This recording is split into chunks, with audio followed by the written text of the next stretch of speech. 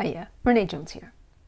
I've been helping others lose weight, overcome emotional eating and other forms of self-sabotage, and to heal their hearts for 10 years as a coach. And I've learned a lot. And last week we talked about the first 6 things that I've learned about weight loss and goal maintenance. Now, on to number 7. Consistency works every time. It's so frustrating. I may gain a pound or 2 here and there, and if I will just make consistently good choices, they go away again. The nerve. I know, it's frustrating because it takes away all of my excuses. And that's not to say we never make adjustments. Our bodies are not static, so we may need to adjust some things. But consistently good choices, they do tend to bring results. 8. Tracking is information. It's not a stick to beat yourself. Now, I still track now and again because we get creep. And it takes measuring and documenting to see where we're going wrong. You know, that go-to dinner I was making turned out to be a diet buster. And I didn't know. It looked right. It made sense in my head. Our eyes adjust too easily sometimes. And tracking to get information helps us be consistent. 9. Never let a 3-pound fluctuation get to 5 pounds. If you are consistently weighing a little heavier after 4 days, something is amiss. Address it that day rather than waiting until Monday. Losing 3 isn't nearly as hard as taking off 5 to 10 or more. 10.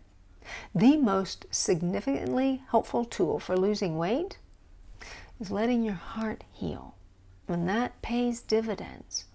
See, it's not just that food holds memories. It's a connection to an experience or a relationship that was soothing for us. And therefore, we return to that because it works in the moment.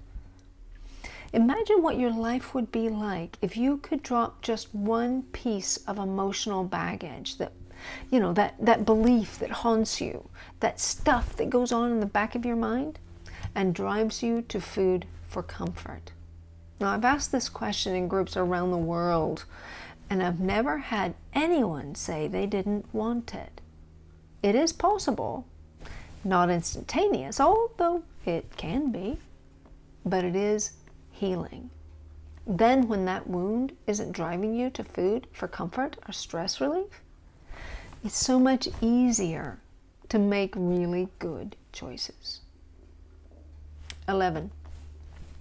It's not hard when you want your health more than you want the cookie. I had a friend who had a heart attack, and he shifted his routine and food choices immediately. He no longer wanted what was creating inflammation that led to his arteries clogging. Don't wait for that. When you value your health, then our thoughts shift from, I can't have this, to, I don't want this anymore.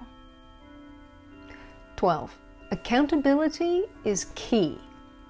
Many of us struggle with doing something solely for ourselves. We'd do anything for someone else. But when it comes to our needs, we easily find ways to abandon them. External accountability makes the difference. That's one of the greatest values of having a coach, because our job is to help you think critically so you can make decisions and choices that lead you toward your goal. To get a taste of this, register for my masterclass in December, or let's talk so you can get on track to reach your goals now. All the best.